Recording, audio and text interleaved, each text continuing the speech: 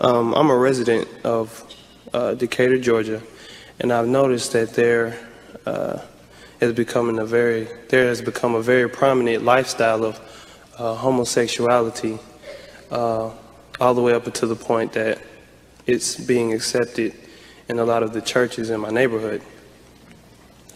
And in light of the young man that was in the film earlier, my question is it possible for a man or a woman to live a sincere Christian life as a homosexual?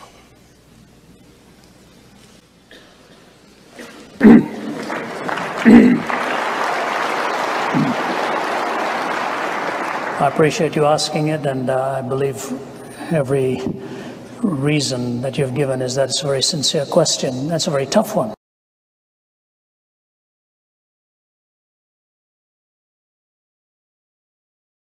Is it possible for one in that state of mind and that disposition to be a Christian? Absolutely. But can one live practicing that and then become part of a teaching community and a committee of committed believers?